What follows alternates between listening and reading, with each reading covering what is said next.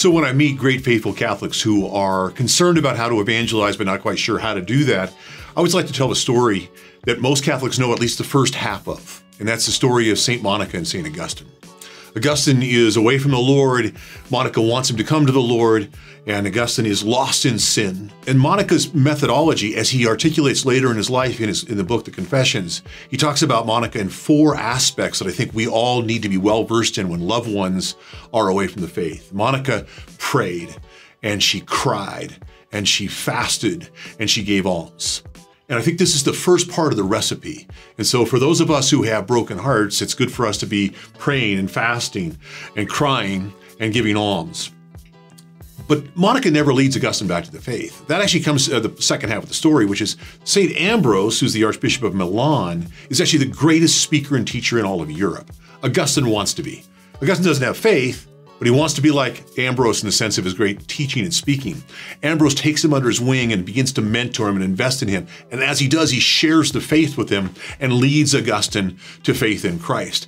And so my issue is, as we're trying to answer that question, I think we have to be ready to play both parts. We need to pray and fast and cry and give alms, and we need to learn our faith as well as we can and become excellent at certain aspects, which is going to take a lifetime.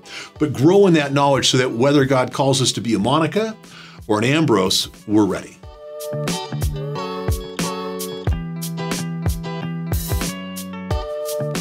Yeah, I think there's a misunderstanding about evangelization when we think it's a work of experts. The Father Mike Schmitz, the Ted Sries, the Tim Grays, whoever it might be, and to recognize they're kind of like celebrity chefs. I'm glad they're there. They're entertaining. They can be informative. They're inspirational. But everybody has to cook. And so we have to understand that celebrity chefs have their role to play, and we should be very grateful for them. But to think they're going to cook for us is crazy. That just doesn't happen. And so we have to recognize this is the work for everybody. And the real issue is not the knowledge base. That's very important, but far more important than the knowledge base. And Father Mike and the others have a great knowledge base. The question is, do we experience our Catholic faith as good news? When we experience life with Christ, our Catholic faith is good news, evangelization comes naturally, the same way that we would share good news about a restaurant we just found. We don't need to go to a class on how to share information about a good restaurant. You just share that news with our friends.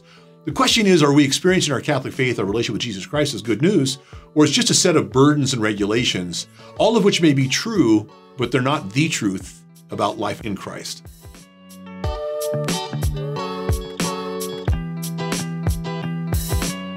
I think people want to articulate that faith is a private matter, and I would say that's close, but actually misses the point. It's a personal matter, but not a private matter. Our Lord himself said, let your good works shine before people so they can see them and glorify God. And we have to recognize that included in those good works, yes, we should care for the poor. Yes, we should be nice to those who are nice to us and those who aren't nice to us. All those good works are important, but one work that we also do is we speak. And when we speak, we want to be able to articulate the gospel. How great is it to be a Christian and to be able to share that good news? And so to say that faith is private is crazy. Imagine if Jesus had that attitude. He would never have taken flesh. Imagine if the apostles had had that attitude. There would be no Catholic Church. The reality of the matter is we're supposed to articulate this. But the point is we never want to force people. We should stand in front of people and invite them rather than stand behind them and shove them. We're not here to shove. We're here to encourage and invite, to render the faith attractive so that they'll come. We should be doing that all the time.